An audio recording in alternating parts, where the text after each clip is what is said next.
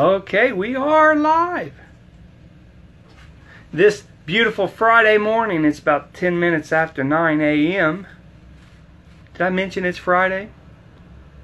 Friday? What's up with that? Beautiful day. Hey, it is June 8th, 2018.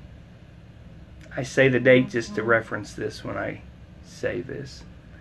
Alrighty, guys, come right on.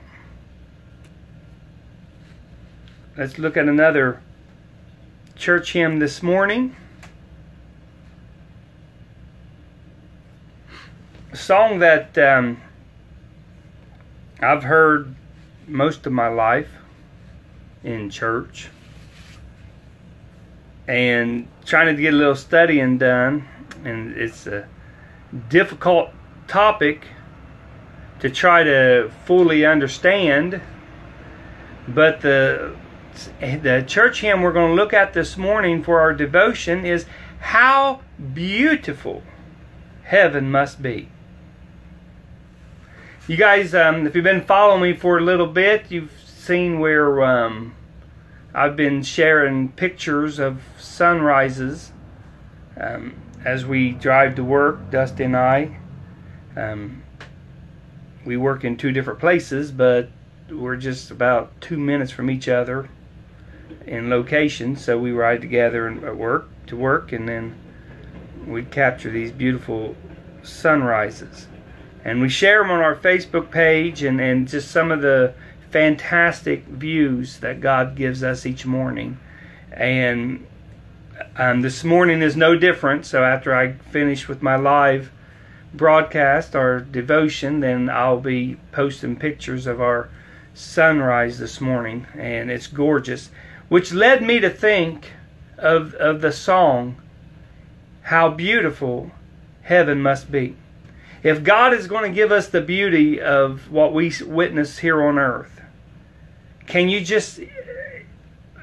imagine? I can't. I can try, but can you just fathom in your heart what heaven is going to be like? We have a lot of verses, a lot of scripture that I want to share with you this morning. I didn't write down all of it, partly I guess is laziness, I don't know. But if you look in Revelation chapter 21, most of the chapter speaks of heaven, the new heaven and new earth, and it speaks of all the things that's going to be in heaven and all the things that's not going to be there. I say all, but there's a great deal of information that we don't have. You know, we don't know everything that's going to be in heaven. I read this quote this morning as I was kind of doing the study and preparing for this devotion. But to try to accurately describe heaven would be like asking an unborn child that's still in a mother's womb to describe what earth looks like. Or asking a person who was born blind to try to describe the beauty of this earth. It would be impossible. And to try to accurately describe what heaven is really going to be like, I would fail miserably. Again, we have bits and pieces in the Word of God that tells us and gives us an idea of what heaven's going to be like, what heaven's going to look like. But to fully understand and fully accurately describe everything that's heaven, that's going to be in heaven, we would fail. Because there's a lot of things that John wrote in Revelation about heaven, and then there's a lot of things that he saw that he wasn't allowed to reveal. And, but I do know without a shadow of a doubt, I'm convinced 100% in my heart that heaven is a beautiful place. And if we're faithful and trust in Jesus Christ, we can make heaven our home. And with saying that, I was looking at this and thinking about heaven this morning and thinking about the Bible and the way heaven is described. And I want you to know, there's some people out there thinks that heaven is some kind of figment of our imagination. Some thinks it's just a little spiritual realm that you go to, but it's not really that heaven is described as a parable instead of an actual place. I believe that heaven is a real place. I believe it's an actual place that you're going to go to. You can read, I jotted down a few scriptures. We won't read them all. Starting in St. John chapter 14, verse 2, heaven is described as a house. And you can read that scripture in John 14:2. It says, in my Father's house are many mansions. And then you can go into Hebrews chapter 11, verse 10, and heaven is described as a city. And you can read where the scripture says that looking for a city whose builder and maker is God. And then if you jump down a few more verses in Hebrews chapter 11, verse 16, it describes heaven as a country. And it says that they desire a better country that is heavenly.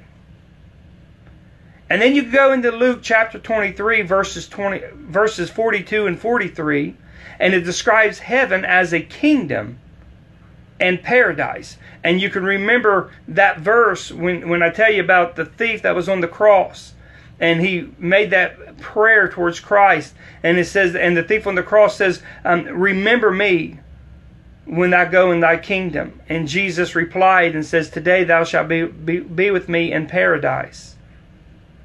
So heaven is a real place. It's an actual literal place that I believe that we're going to go to when this life is over.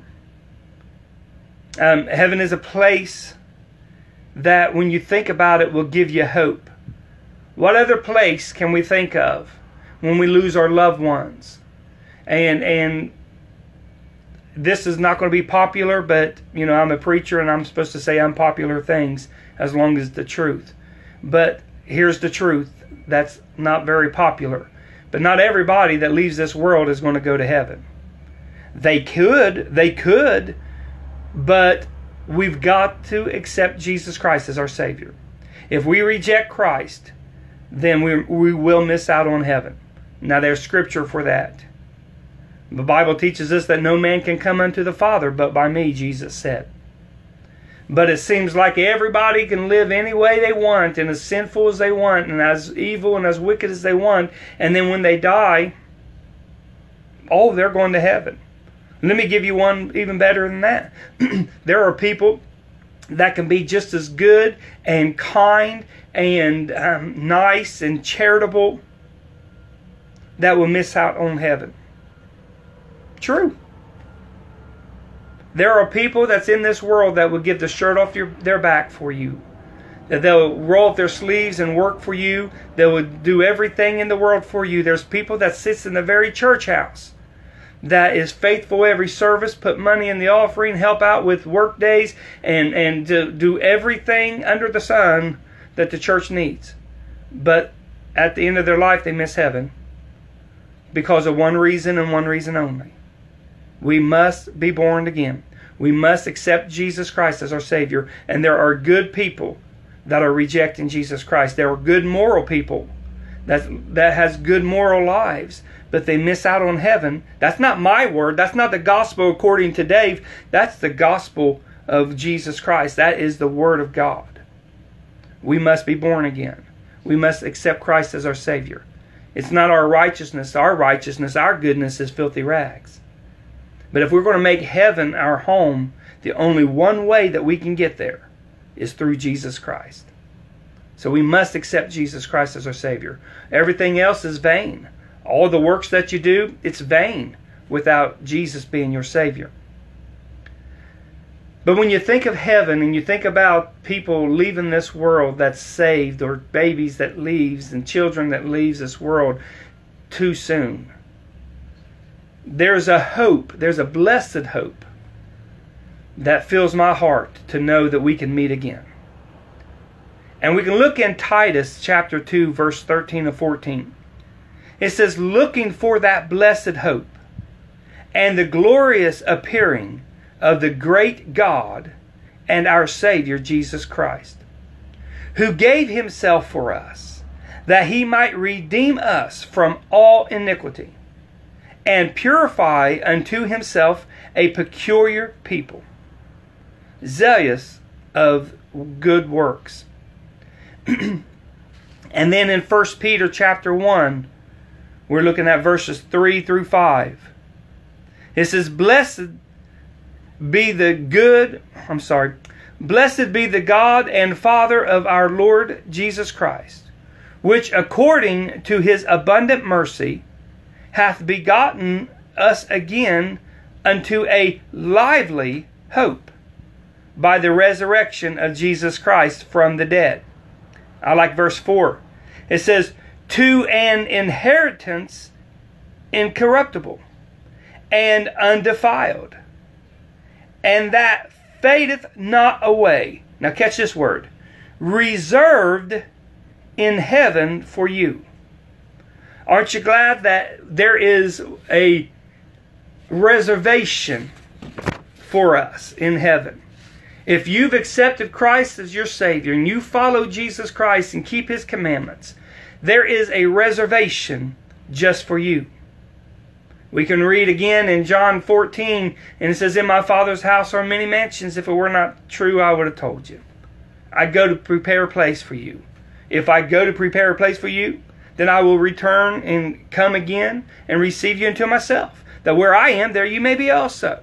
There's a reservation for God's people.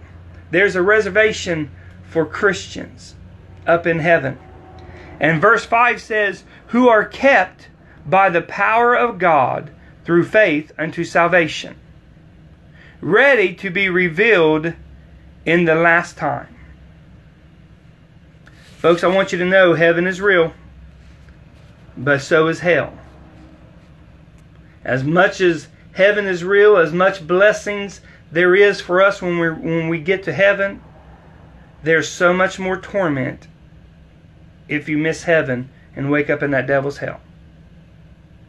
But how beautiful heaven must be. Look at all the beauty that's in this earth, on this earth, that God created. And that's the other side of heaven. Can you imagine when you get inside the gates? There's not a lot of information behind this song, How Beautiful Heaven Must Be. Mrs. A.S. Bridgewater had written this song. They said it was perhaps around 1910, but the song was published in 1920. She met and married her husband, and they worked in a farm in Alabama. And she had written this song, and it was a very popular song even back then. And it seemed like afterwards they just kind of fade off the scene, it said. And there's not a lot of information left other than that. But these 5 or 4 verses that she had written just kind of goes right along with Revelation chapter 21.